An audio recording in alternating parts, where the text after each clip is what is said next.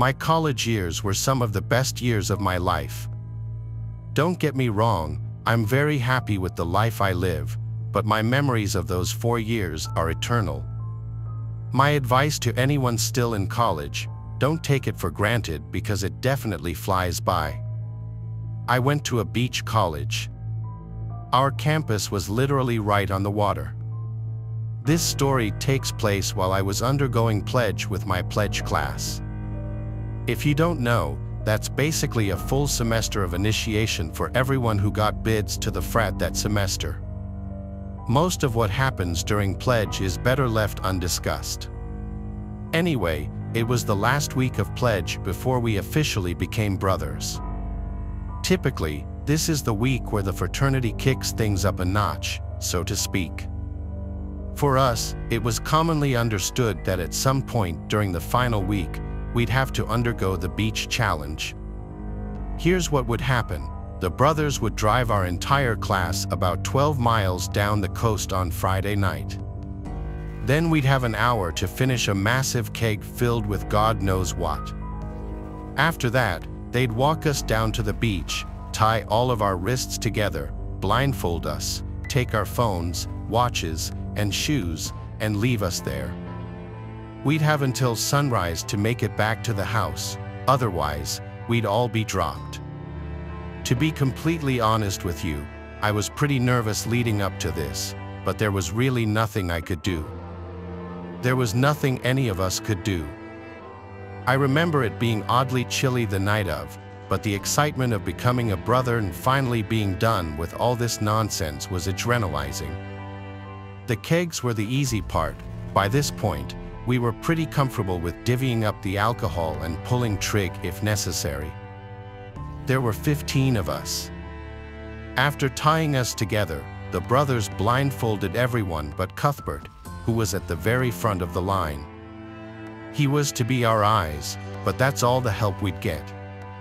Our pledge master was this big Mexican guy named Gideon, but he insisted we all call him Steven, like the restaurant from Breaking Bad. He was a strange dude. He outlined the rules for us one last time, then joined the rest of the brothers and left. We were now on our own. I won't run you through everyone's names, but my closest friends in my pledge class were Cuthbert, Derek, Magnus, and Patrick. I was at the very back of the line, and Derek was directly in front of me. We began walking with Cuthbert leading us. It was hell. Without our phones, there really was no way of telling how much ground we were covering or how much time we had left. All we could do was keep walking. At first, we tried to liven the mood by talking and cracking jokes, but eventually, that got old. After what I'll call 2 hours of walking, we were trudging along in complete silence, with the occasional stop for someone to throw up. I started to dissociate. Even the sounds of the ocean grew silent as I walked along, trapped inside my own head. It was completely silent. Suddenly, I felt a sharp tug on the rope around my wrists. So I took a few big steps forward and stopped, assuming Derek had fallen. Derek was a little more clumsy than most, so this kind of thing wasn't super surprising. I didn't really have the strength nor energy to ask him if he was all right, so I just waited. I must have been standing there like a statue for a full minute. Something felt off. I was just about to say something when the rope around my wrist was pulled tight again. I resumed walking, pleased that Derek hadn't passed out. The trek resumed, and I drifted back into my zoned-out state, feeling terrible. I prayed we were closing in on the final stretch. We had to be. Just then, I took what must have been my 10,000th step, but something was different. Instead of hitting damp sand, my foot slapped the unmistakable thin layer of ocean water. I took a few more steps, and the water got deeper, reaching up to my ankles. I was confused. Why would Cuthbert be leading us into the water? The rope pulled tight again, meaning Derek and everyone else in front of me was continuing to walk, so I did the same. I guess I figured someone needed to wash off their feet for whatever reason. If no one else was complaining, though, I definitely wasn't going to start. The water remained ankle height for a while, advancing and receding with the sway of the waves. Just then, though, I felt the water begin to rise again until it was comfortably around my shins. Cuthbert was definitely screwing with us, which for the life of me, I couldn't understand. Why? Wasn't this stupid activity painful enough? The water was only going to slow us down. Seconds later, I began to pick up on a faint sound in the distance. I craned my ears and began to recognize it. It was the sound of an idling boat engine. As we continued to walk, the drone of the engine only got louder, meaning it was getting closer, or I was getting closer to it. I was starting to get really uncomfortable. The water was almost up to my knees at this point. Finally, I broke what must have been hours of unspoken silence. Guys, what the hell are we doing in the water? I waited, confused as to why no one was answering me. Guys, I asked again in a more concerned voice. Still, nothing. I could feel panic begin to set in. Suddenly, my blindness was suffocating. I had to look around. I reached my wrists up towards my eyes in an attempt to undo my blindfold. As I did so, the rope yanked away from me, forcing my arms back down. I cursed, plunging my head down towards my fingers and undoing my blindfold before the rope could be jolted away from me again. To my horror, Derek wasn't the one guiding me. Instead, I found myself staring at a random middle-aged man holding the frayed end of the rope tied around my wrists. I stared in shock at a severed rope in his hand, and that's when I realized what had done the cutting. A long, rusty kitchen knife sat in his left hand. Past him, there was a boat bobbing in the water, and I could make out 3 more silhouettes towering on board. I screamed bloody murder before he had a chance to react, yanking my arms upward as fiercely as I could. At the same time, I lifted a foot out of the water and kicked his chest with all the strength I could muster. Luckily, the rope broke free from his grip. He grabbed my shirt to try and cushion his fall, but the fabric gave way with a deafening rip. He yelled as he plunged into the water with a huge chunk of my white pledge t-shirt, but I was already moving as fast as I could toward dry land, my wrists still tied. A few seconds passed before I heard a splash from further away. Someone had jumped off the boat.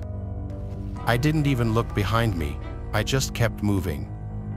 I was about halfway to the sand when something whizzed right past my head, maybe a few inches from my right ear. It was the knife. I watched it shoot past me before disappearing into the water. I was in complete shock, but the adrenaline was doing its job. I got to land and, for the first time, looked back. There were 2 men in the water and 2 on the boat. They weren't chasing me anymore, just staring lifelessly in my direction. The closest man was still holding on to the white piece of my shirt that had torn off in the fray. I didn't waste another second. I ran up the beach and made it to the street. By this point, it was past sunrise, but my frat was the last thing I was thinking about. I flagged down the nearest car, and after pleading to use their phone, I called the police. It was no use. By the time the cops showed up, the 4 men were gone, presumably off to wherever in that tiny little boat of theirs. I lied to the cops about what happened, worried that there might be repercussions for the frat. Luckily, they didn't ask questions. I didn't get too much crap from my frat brothers. They were actually more pissed at Cuthbert for not realizing what had happened, even though he swears he didn't hear a thing. After that, I became a brother, and things went back to normal for a while. A few weeks later, a couple of the guys and I were playing beach dice in the sand behind the house when Magnus noticed something in the distance.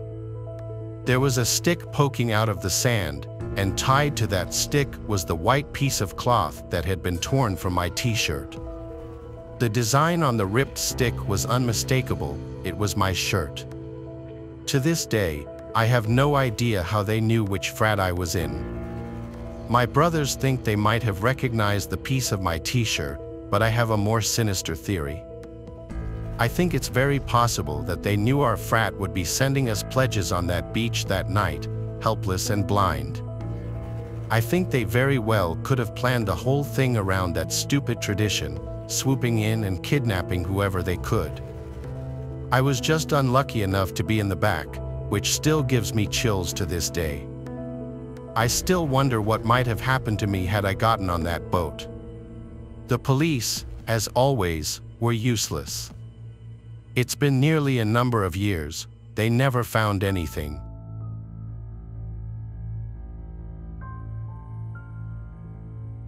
When I was a freshman in college, I took a chemistry class. It was really difficult for me. The tables were arranged in groups of 4. I sat at a middle table, at the left side all the way to the end. Next to me was a guy named Albert. He was very awkward. He gave me Reddit moderator vibes. To describe his appearance, he was like 5 feet 8 inches, a little overweight, and had a really ugly patchy beard, but he knew his stuff in chemistry. I think he was just good in school overall. We started to talk in a pretty cordial way when he noticed I was struggling in class. I would ask him for help, and he started offering to do my homework for me. He even let me cheat off him on tests. I never got any kind of flirtatious vibes from Albert, but that might have been because he was just too awkward to flirt in person. He eventually asked for my number so that he could send me homework-related stuff. Obviously, I gave it to him. He was helping me out a ton and didn't give off any threatening vibes. He just seemed a little reclusive. Fast forward to the last day of class, and Albert did something completely unexpected. He asked me if I wanted to go on a date with him after class. I had no physical attraction to Albert in the slightest, and our personalities were complete opposites. But he did help me throughout the semester maintain an A, so I had to let him down super politely. I lied and told him I was going away to Miami for the next couple of weeks and wouldn't be around. He right away responded, "What about when you get back?" I felt like 2 weeks was long enough of a gap in seeing each other where he would probably lose interest, so I said, "Yeah, I could be around," or something like that. He responded with a really cringy, "Cool," as he nodded his head in response. From here till the end of class that day was really awkward for me. After class, I left straight for my car and drove right home. I was a commuter, not a dormer, so after the last day of class was over, that was it. It was Thursday, and my other friends who went to the same school wanted to go out that night, so we hit town. At some point, I got a text from Albert. He asked, "When are you going to Miami?" I told my friends all about Albert while we were drunk, how he got me an A, but now he wanted a date. My friends joked that I should just go on the date with him to be nice. I joked back sarcastically, "Yeah, for sure." I told myself I'd respond to it later, but I was drunk and completely forgot. The next day, I woke up to 2 follow-up texts, one with question marks, and then the next one, "You're going to ignore me now that you don't need me anymore, right?" So I replied, "Hey, I'm sorry, I was packing. I'm going to Miami today." He replied almost instantly, saying, "Okay." Obviously, there was no Miami trip, but he shouldn't have found that out. Later that night, my girls and I went out again. While out, I got a scary text from Albert saying, "I thought you said you were going to Miami tonight." I almost dropped my drink when I saw this. I showed it to my girls, and they were all freaked out just like I was. I replied to Albert, "What do you mean?" And he replied, "Nothing, forget it. I just don't like liars." I genuinely was scared that I was being stalked. I looked around the whole bar, but he wasn't there, at least as far as I knew.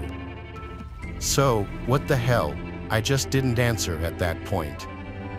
I never planned on answering him again. It was until late that night, shortly after I got home, like literally taking my shoes off inside, that there were knocks at the door. It had to be like 1 a.m. I said, "Who is it?" And it was Albert on the other side. He said, "It's me." I wanted to scream. I was home alone. I yelled through the door to leave or my dad would come out and kick his ass. That seemed to work, as he didn't knock again. I texted everyone I knew about the situation, my family, all my friends. I was horrified. Some suggested calling the police. I said I would go to the nearest station tomorrow, but tomorrow didn't even come yet when I received a super long, disgustingly weird, and creepy text from guess who. I was appalled when I picked up my phone and read it. This is what it said: "I'm feeling a lot of emotions right now after being used by someone for months and then lied to. Hurt and anger are two of them. I thought from the start of the semester in chemistry class that our chemistry was through the roof, no pun intended. I must say I am hurt that you would make up something as elaborate as a 2-week Miami trip just to avoid going out with me, even after I stuck my neck out for you all semester and risked my own academic standing. I definitely have noticed the way you looked at me sometimes in class, and I can't pretend there wasn't a hint of interest there. All I'm asking for at this point is for one date. That's it. I'm not asking for your hand in marriage, though I surely would be quite an ideal husband to have if I do say so myself. I'm going to give you the benefit of the doubt that you needed more time to think over the prospect of going on a date with me. I know how much I have to offer, much more than these losers all over campus. If you want, I can come back to your house, and we can talk about it in person. I am only making this offer once. I'm just very crushed to feel like I wasted so much this semester for nothing in return. Yours truly, Albert. I sent this to everyone. I didn't care that it was 3 a.m. I called my dad until he picked up, and I told him how scared I was. After he read the text, he took it upon himself to send a lengthy text of his own and attempted to call him like 10 times, but Albert was clearly too much of a coward to pick up that phone call. I also went to the police station the next day with the text saying I wanted to press charges, and one of the people working there said that Albert would be contacted. Albert never picked up any of the calls from the police who were trying to get him to come in for questioning, nor did he answer any of their text messages. Albert completely disappeared. I never heard from him again. Between the police contacting him and my dad's pretty scary texts and voicemails, that basement-dwelling creep was probably himself. Luckily, I never saw him on campus again or anything like that, but I can say I know what it's like to deal with an actual stalker.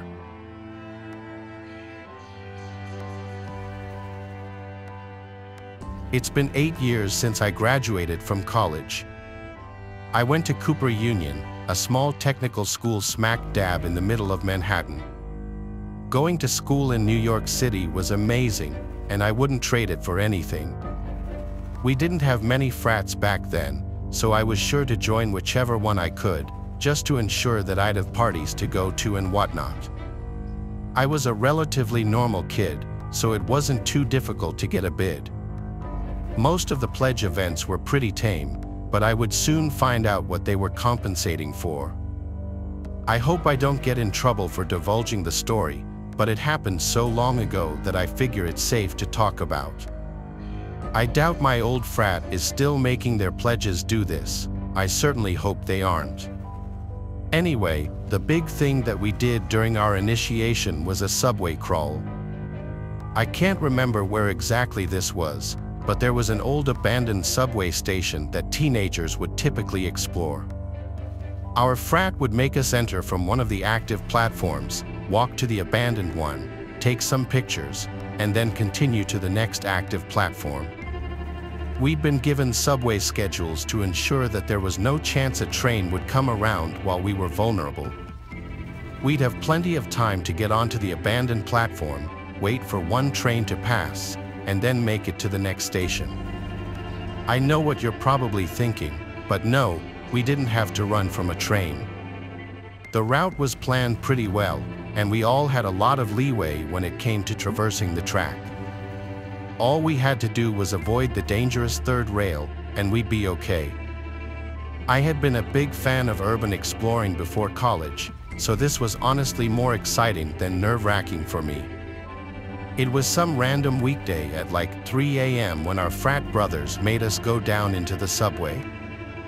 I'm pretty sure they picked this time because trains were very infrequent, and we'd be protected at all costs.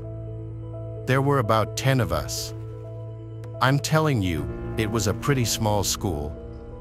You don't need to know everyone's name, but I should mention that my closest friend in my pledge class was an Albanian dude named Baron. He's the funniest guy you'll ever meet. My friends and I always said he should try and do stand-up comedy. He also smoked a crap ton of pot, which is important for this story. The group of us made our way into the subway unscathed. Baron and I brought up the rear because everyone else was too scared to do so. It was really dark in there, and our frat brothers had only given us 2 flashlights to share. Those flashlights and a single cheap film camera were all we had. At first, I was entrusted with one of the flashlights for being in the back, but I quickly gave it up to one of my pledge brothers who was whining about not being able to see. Not even 30 seconds into the walk, Baron had his first genius idea. He pulled out a pre-rolled joint from his jacket and grinned, motioning for me to stop. "I don't have enough to share," he whispered, flicking his head in the direction of the other guys who hadn't noticed what we were doing. Against my better judgment, I obliged. Heck, when was I going to get the chance to light up in a subway tunnel again? The 2 of us smoked while we watched the other guys travel further away from us, their echoing laughter beginning to fade out. We finished the pot, and we were a considerable distance behind the pack. Baron's stuff was really strong, and I found myself a little more absent-minded than I wanted to be. My tolerance was definitely not as high as his. The 2 of us picked up the pace to catch up with the rest of the group, but Baron noticed something in our way.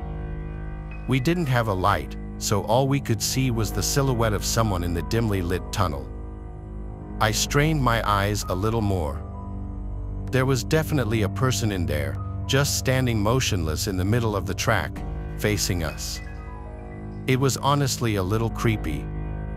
David called out, his voice piercing the silence of the tunnel. The person on the track didn't respond. Just then, David's voice called back to us from further up the line. The 2 of us froze. This person in front of us was a stranger. As if David's voice was some kind of switch, the person on the track started full-on sprinting toward us. The 2 of us turned around and bolted back the way we came. Being as high as I was, I felt like I was going to have a panic attack. The figure's sprint was eerily silent, as if we were being chased by a shadow. This guy must have been impossibly light. Baron's grip on my arm tightened, his goofy confidence completely gone. "Faster," he hissed, the fear in his voice mimicking my own. I knew we still had some time before the next train came, but running in the wrong direction just felt wrong. Baron must have thought the same thing because he frantically pulled me to the side, motioning for us to cross the divider onto a different track. In hindsight, we probably could have continued running back to the original station, but I was so high that I just followed Baron blindly. We made it across the divider and sprinted back in the direction of the abandoned station. Things were even more terrifying now, though. We had literally no idea when a train was going to barrel down towards us on this track, but at least we were heading in the right direction, I hoped. Baron's maneuver was enough to shake whoever was chasing us, but apparently, it wasn't. Whoever was behind us also crossed the divider and kept running after us. The problem was, there were only a few places where the divider could be crossed, so we'd have to pray we found another one before a train came. Turning around to the one we just used was no longer an option. My heart was thumping, but Baron and I were able to widen the gap between us and our pursuer. We kept running, looking for a place to cross, but with no luck. Baron started cursing repeatedly, and I started feeling like throwing up. We kept running, still searching for a place to cross. Just then, the track started vibrating, and we could see light beginning to poke through at the distant end of the tunnel. A train was coming. We were screwed. I considered turning around and just fighting whoever was behind us, but then Baron screamed, right here, running toward the divider. By some miracle, the next crossing point was right in front of us, and the two of us crossed back to the original track. We sprinted another 30 yards and caught up with the rest of the guys who were on the platform. Baron explained the whole thing while I leaned over and threw up. Not even 30 seconds later, the train on the other track zoomed by. Baron and the rest of the guys were ready to confront whoever was chasing us. No one showed up, though. We thought the worst, but just then, we heard another crazed yell from somewhere in the distance. To this day, I still have no idea how that person avoided the train. We waited for the train to pass on our track and then sprinted the hell out of there. In hindsight, Baron and I probably just encountered some homeless guy who was drugged out and might not have even posed a threat to us. The fear took over in that moment, though, which I guess explains the stupid decision we made to cross over the divider. I'm sure the two of us also could have fended that guy off, but I'm glad we didn't have to.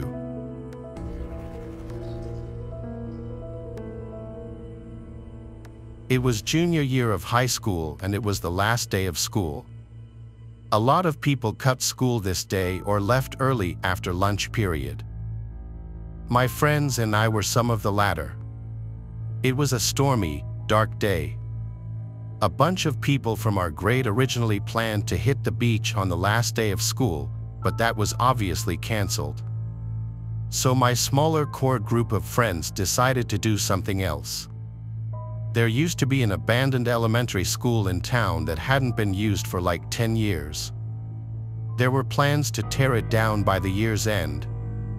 So, still wanting to do something fun on the last day of school, we all agreed to break into the building and just around exploring. There were no cameras in that old building, and on a stormy day, no one would be outside monitoring the place or anything. So we all left after lunch period.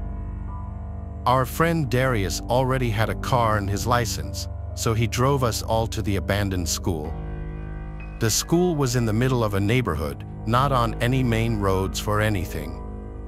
There was a back parking lot covered by overgrown bushes and trees on one side and the walls of the school on two other sides. It was a perfect spot to park and go unnoticed. The place wasn't boarded up or anything, it was just locked up. Darius had a baseball bat in his trunk that he took out to smash one of the windows of the school. I was honestly so nervous that even through the pouring rain, one of the houses over the fence would hear the smashing sound. We all watched and nervously laughed as Darius swung the bat into the window in front of the car.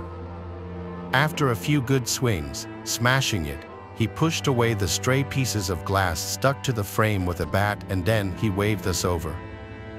We one by one climbed through the window into the school. My logic was that the school was being torn down anyway, What's a broken window matter? We all were inside the building now. The window we climbed through was actually one of the windows for a classroom. A lot of stuff was still left in the room, including the desks and some decorations on the walls. Based on the decorations, it looked like we were in a 4th or 5th grade classroom. It was very surreal to be inside of what was once an active classroom where little kids would come to learn, now nothing but a cold, dark, and abandoned room, collecting dust, waiting to be destroyed. The sounds of thunder and lightning outside also added to the surreal feeling of it all. There were no lights on in the building. Power to the place was likely cut completely. We anticipated this, though. The flashlights on our phones were plenty to get around and see. Even without them, it wasn't completely pitch black in there, as even though it was a dark day, some light was still creeping in through the windows and doors. We started traversing the hallways, going from room to room. Each classroom was still full of desks and chairs that hadn't been sat in for probably a decade. We all 4 were in the same classroom when there was a sound that echoed down the hallway and into the classroom.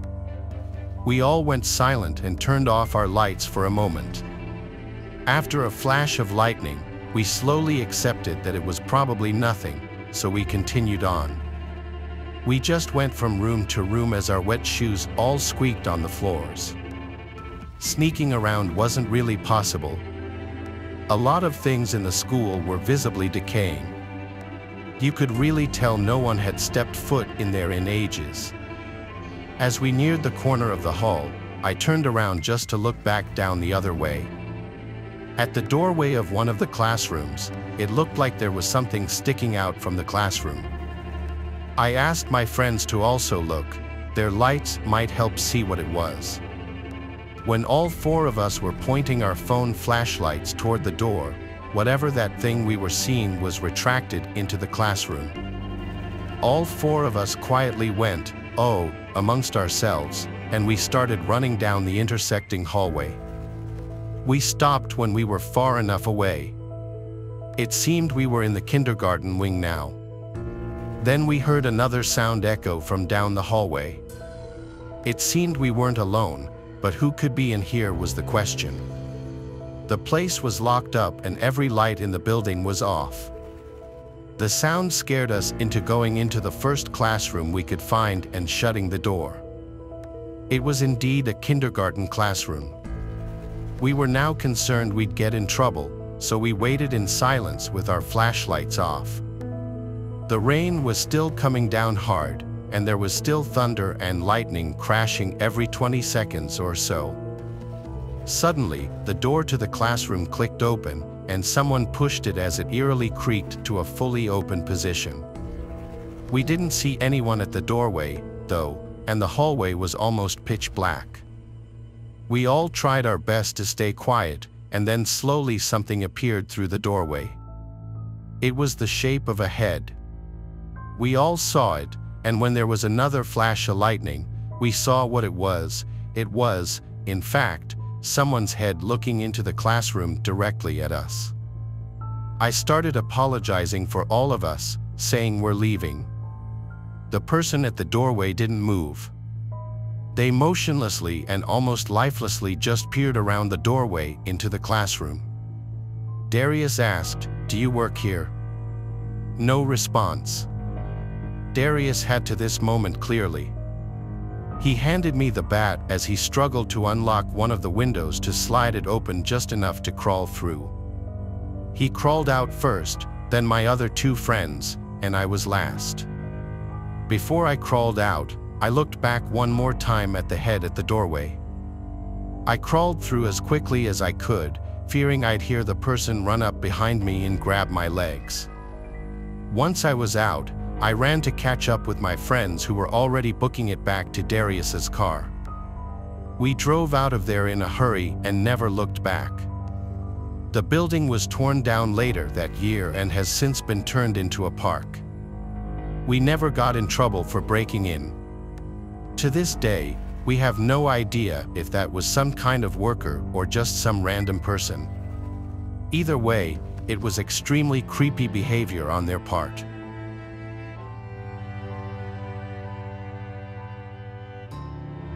This happened to me about a year ago today, which is why I'm writing about it now. I'm a 19-year-old college student that was in the middle of joining a fraternity on my campus. I go to a big party school down south, and Greek life is taken very seriously there.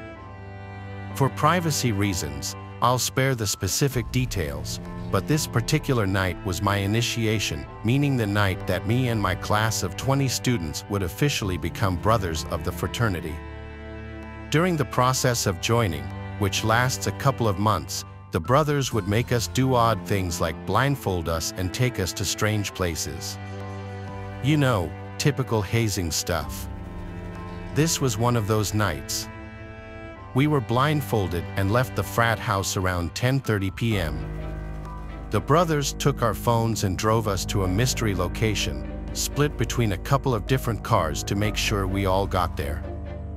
On the way over, they made us try and sing some corny song while it blasted on full volume. We always had to do these annoying tasks while blindfolded, I guess as part of the whole hazing thing.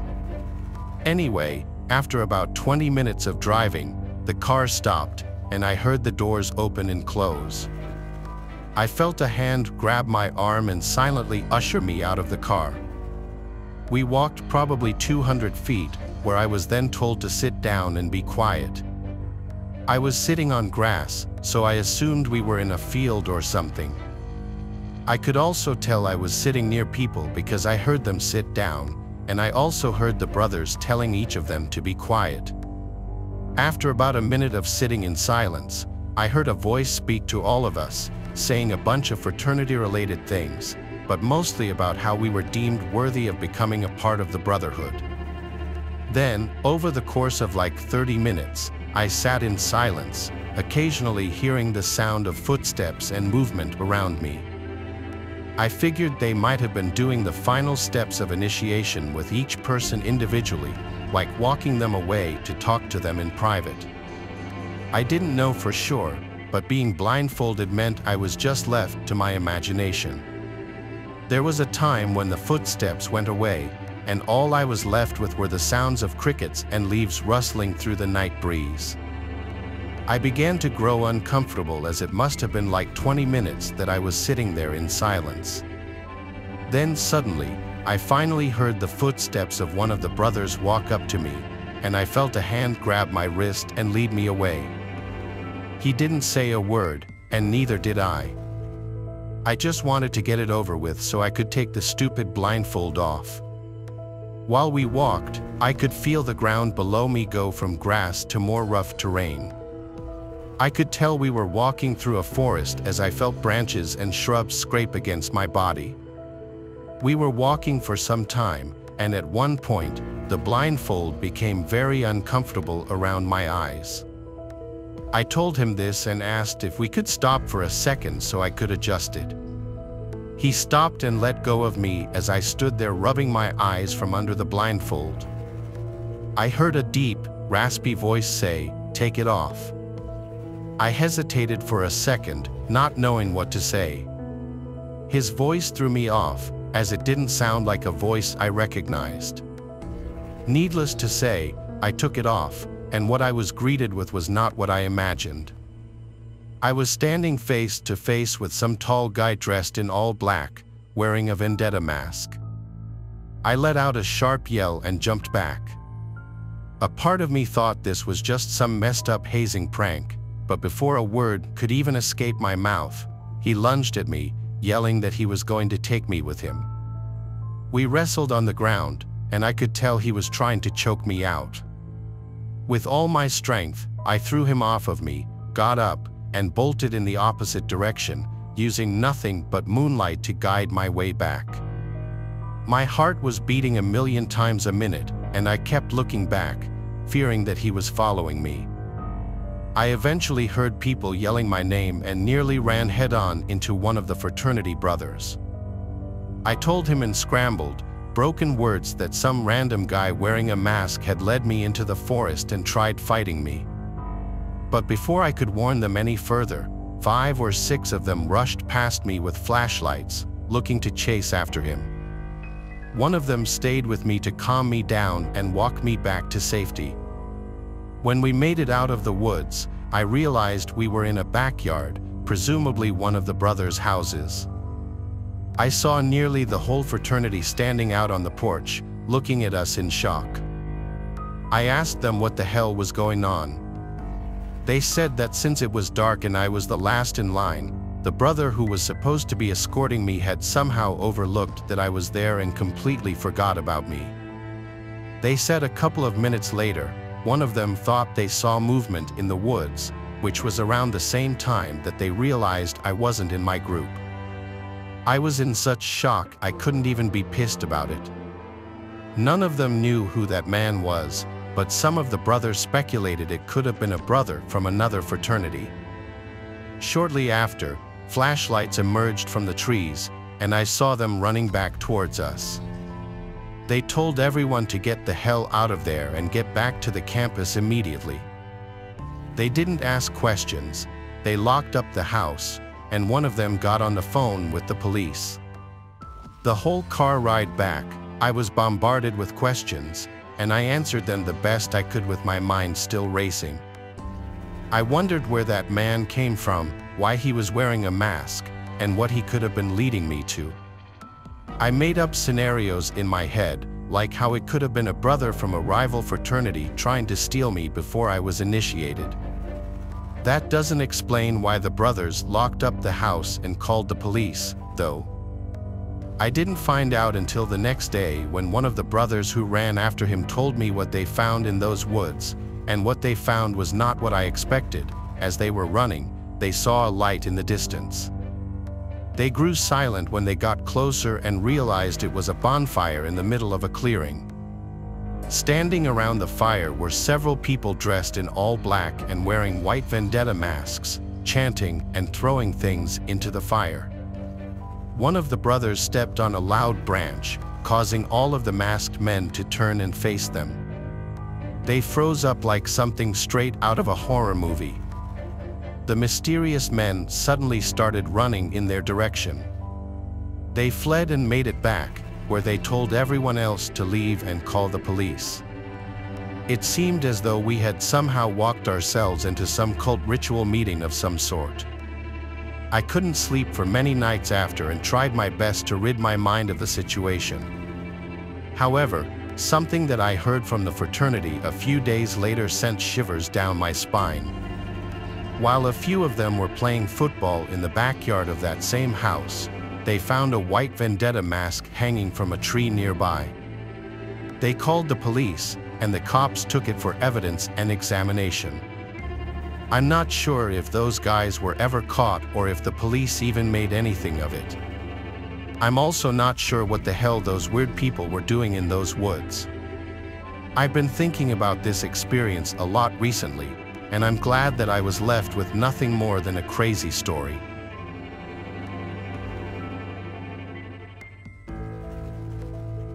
This was something that happened so long ago that a lot of details are a little blurry.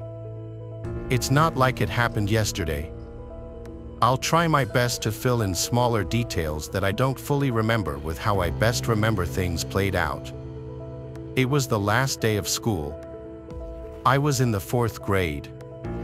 4th grade was the last year in our elementary school where kids had to be picked up by their parents. 5th graders were allowed to walk home on their own. My mom would always be the one to pick me up on the last day of school. My friend Dante and I had a playdate planned to celebrate the last day of school. Dante wasn't in my class this year, but we had been friends since kindergarten. He was in a different dismissal hallway from me. After school was over, we single-filed lined up and walked to the exit door at the end of the hall where we waited outside by our teacher, Miss Cayley. I waited for Dante's dad to appear from the crowd of parents shuffling in and out of the parking lot next to the doors. Then I heard my name, Titus. I looked over and saw a man waving at me. As he approached, He introduced himself as Dante's uncle and said he was picking me up. I went over to Miss Kaylee and said, "I'm being picked up." She asked, "Where is he, sweetie?" And I pointed to Dante's uncle, who waved at Miss. Miss Kaylee dismissed me, and I went with the man. He led us through the crowd and was a very quick and jittery talker, like he spoke fast and had a bit of a stutter. He was walking incredibly fast. It was almost hard to keep up with him with my backpack on. He explained to me that his brother, or Dante's dad, was working later than expected, so he was driving me back. We got to his car, which was a dark red hatchback type car from what I remember. It took me this long to acknowledge the giant elephant in the room. Where was Dante? Why weren't we picking him up too? The man turned to look at me in the back seat and said that Dante was already at his house. I was shy around people I didn't know, especially adults, and I wasn't one to openly speak my mind if I was confused, but I was very confused. This was making less and less sense the whole drive. The man kept yapping, telling stories of his days in elementary, asking me questions like what sports I played, what we were learning in class.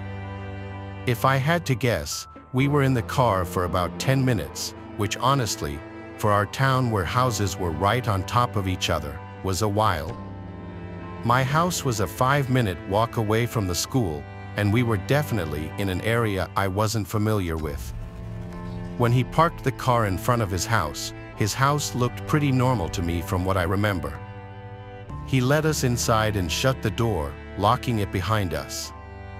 It was really, really dark inside the place, and I realized why all the curtains were shut.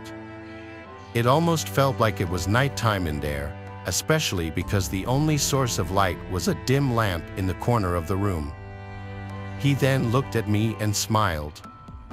I asked, "Where's Dante?" and he started acting really jittery and nervous seeming. He said something like, "Oh, I think he's downstairs playing video games. Give me a second. Wait here."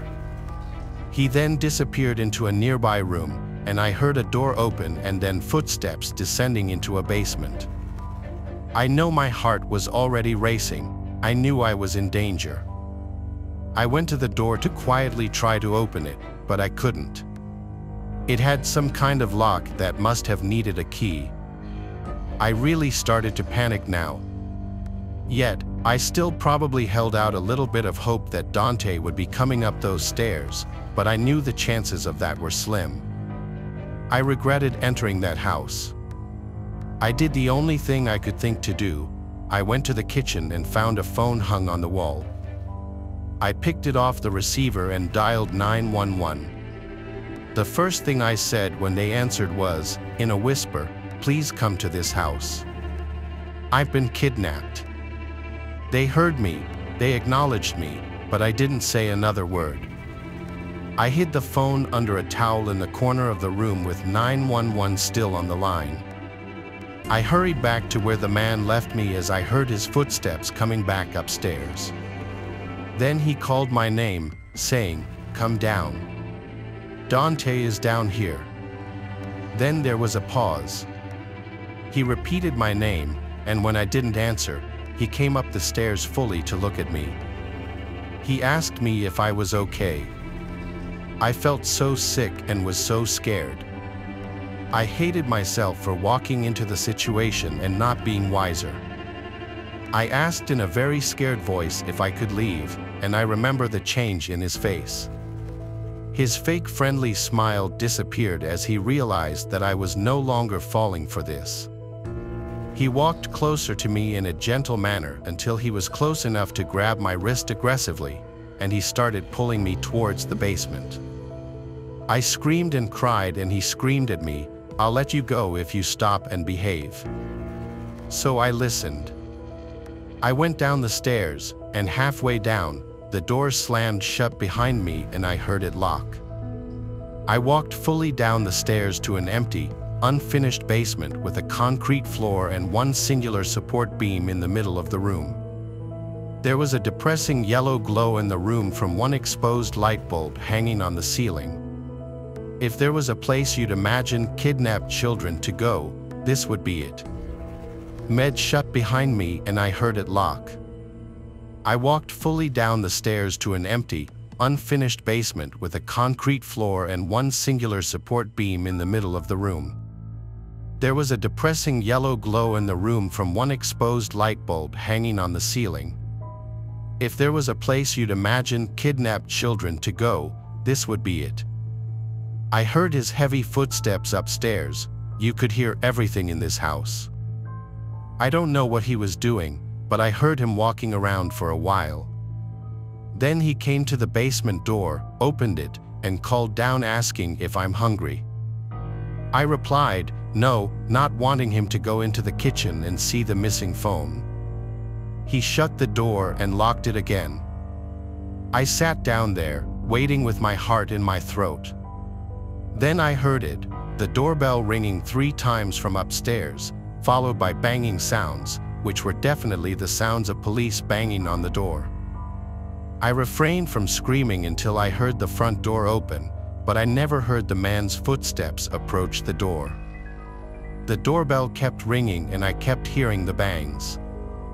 This went on for some time until I heard a really loud bang sound and then multiple heavy footsteps and multiple screaming voices. I started screaming for help as loud as I could at the top of the stairs, banging on the door. The door was unlocked, and a police officer on the other side grabbed hold of me and hurried me outside. There were at least 3 cop cars outside. I had to tell everything to 2 of the cops outside as we waited for my parents to show up. The man from inside was brought outside and into a cop car in handcuffs. That was the last time I ever saw him. When my parents arrived on the scene, my mom was bawling her eyes out. There had already been a hullabaloo at the school as cops were called and Dante's dad realized what happened. This man was a work associate of Dante's father. When he somehow learned that Dante's dad would be picking Dante and me up from school on the last day, he seized the opportunity to do what he did, a complete sick. I don't know how he found out what I looked like. As I got older, I never really asked for more details because I try not to think about it. My mom went to counseling with me for months after this incident. Let's just say my parents didn't have kind words for Miss Kaylee for not verifying if I actually knew the person picking me up. If I didn't think to call the police before he basically threw me in that basement, I know for a fact I'd be dead right now. This was like 17 years ago. That man might be out of prison for all I know.